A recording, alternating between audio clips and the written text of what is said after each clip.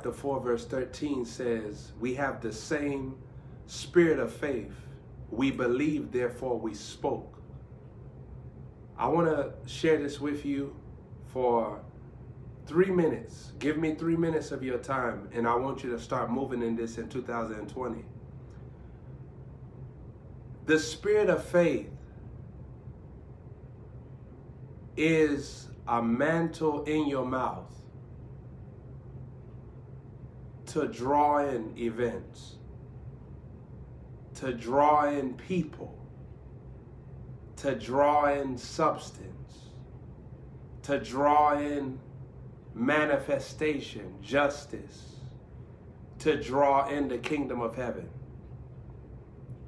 The spirit of faith will have you say things at the spur of the moment that's in line with your destiny. Everything that you say is like the creation of life. You can breathe life into something that's going to destroy you, and you can breathe life into something that's going to prosper you, bless you. I want to say this. The other day I was mentioning the young man Desi. I was talking about him. I called his name several times.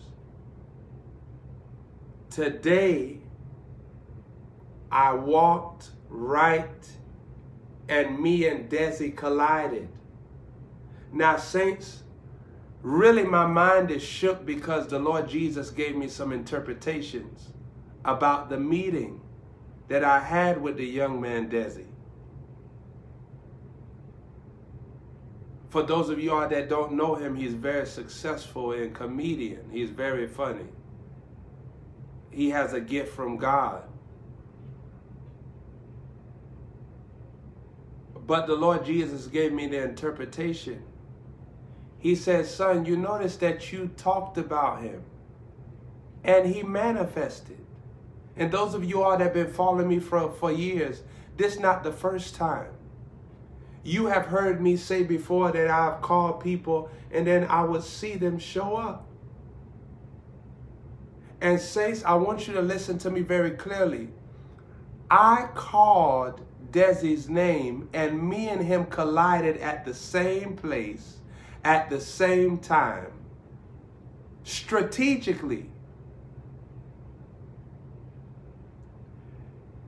The same moment.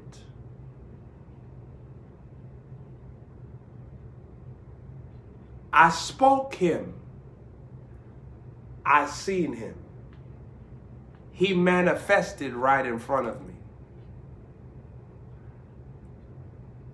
If your words have so much power that when you talk, it will occur, why don't you do that with finances?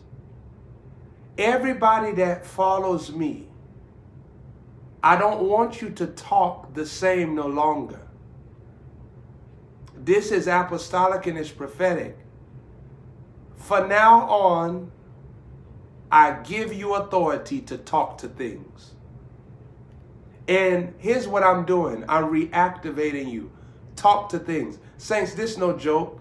I told you I saw Zendaya. I saw when I see her like she breaking out. I speak to what is and it disappears. And when I speak, I'm at the place I don't see another way. So if I say that the sky is green and you tell me that it's blue, it's green. Speak to things from now on, even your mind. Saints, I remember there was one, when I first started in ministry, it was so crucial and it was new to me because I wasn't raised up in a controversial house.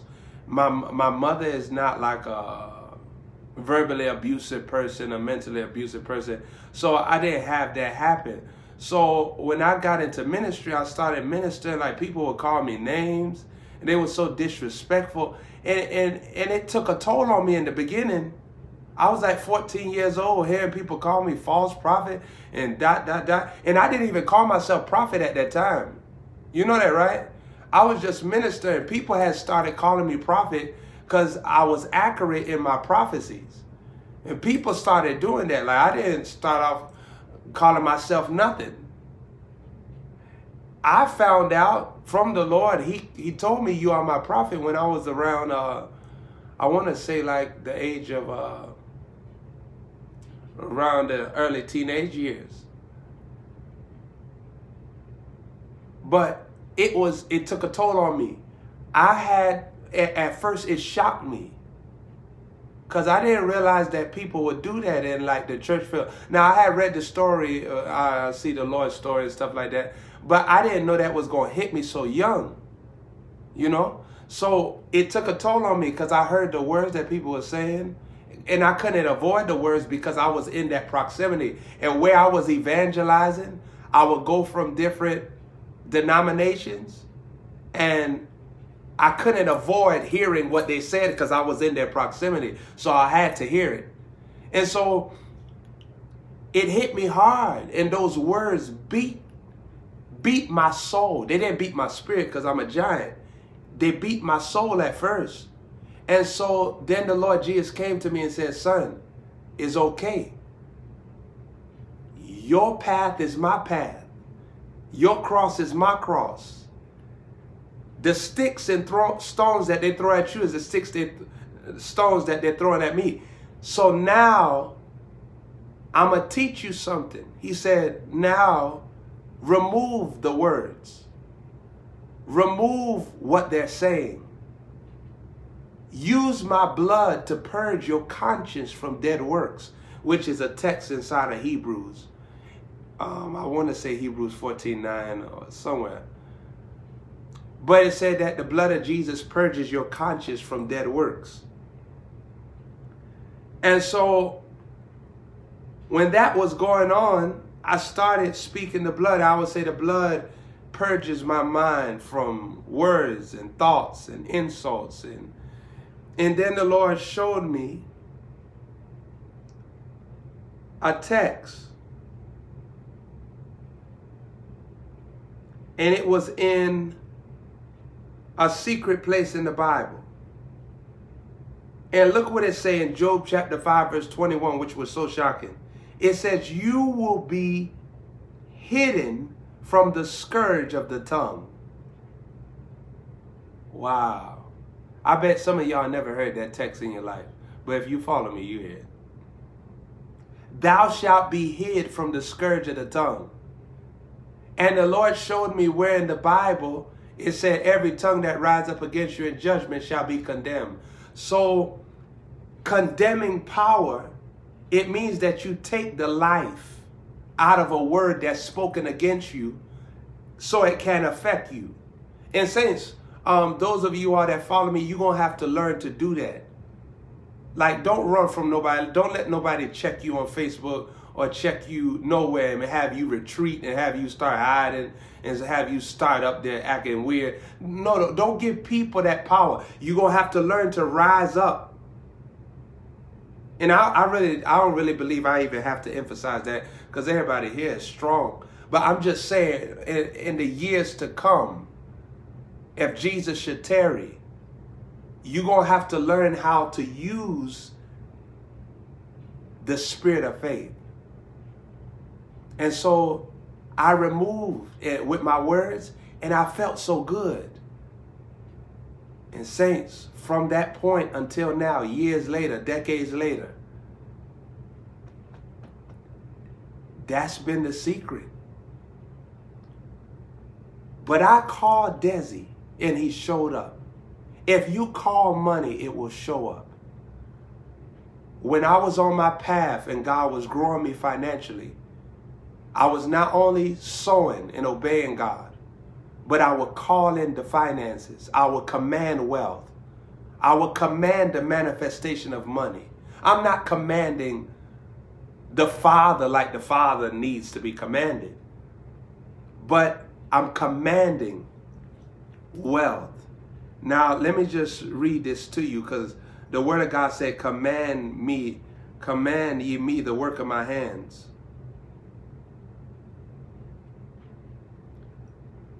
Now, saints, that means that I can command wealth, because wealth is a work of his hands.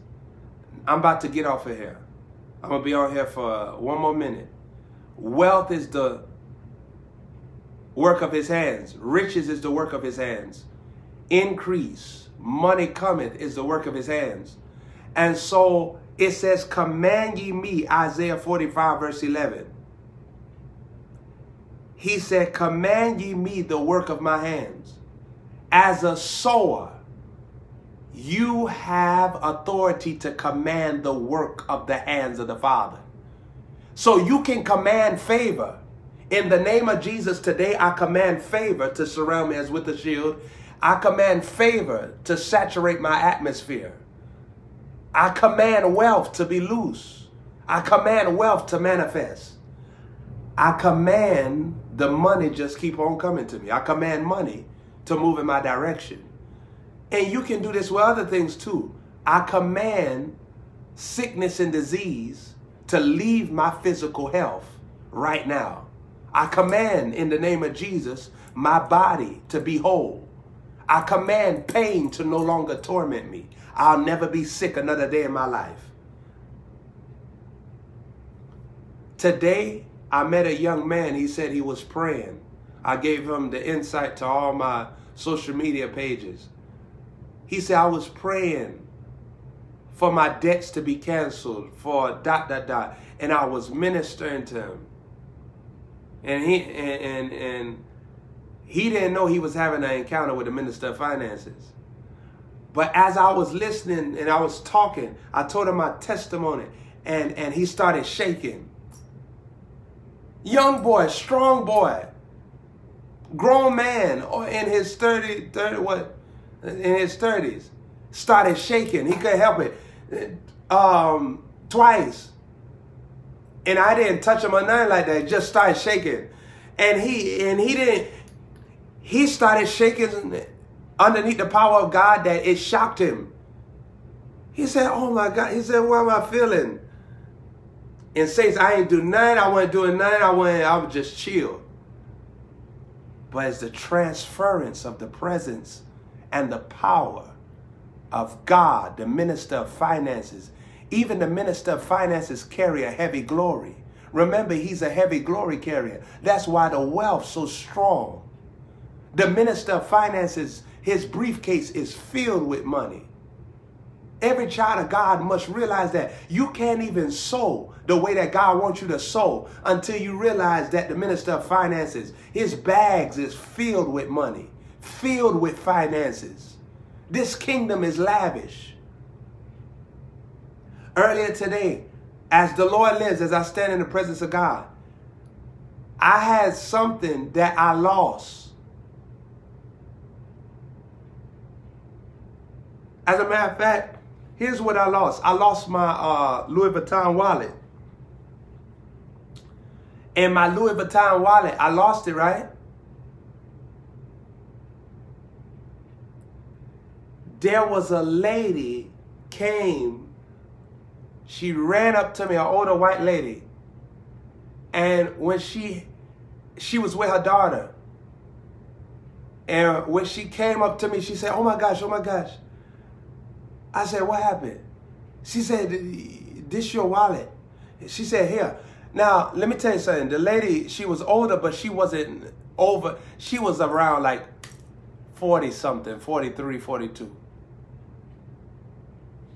The lady was shaking. I said, what happened? She said, I don't know. I don't know. I never experienced this before. She said, when I picked it up, I just started shaking. And her daughter, you know, like children, like they don't. That's why most times cops will go to a child and ask them questions, because a child will tell the truth. The little girl was over there and she said, Mommy, what's wrong? I never seen you do this. And the lady, she handed me the Louis Vuitton wallet and she was just shaking. And I tried to talk to her lady. She said, I don't know what I'm feeling. She said, am I going to be okay? What did I do? I said, what you mean what you did? I said, you handed me my wallet.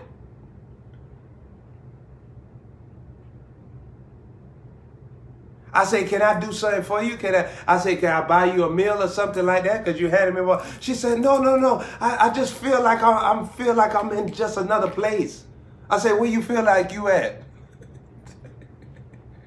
This planet Earth. She said, I just feel like I'm in another place right now. And the Lord Jesus said to me, he said, son, watch my power on her. He said the reason why she's trembling, because look at Arrhenius holding her arm. Look at Darion holding her arm. They gathered her and brought her to you and told her to give you the wallet. She said, he said, when they move, she gonna stop trembling.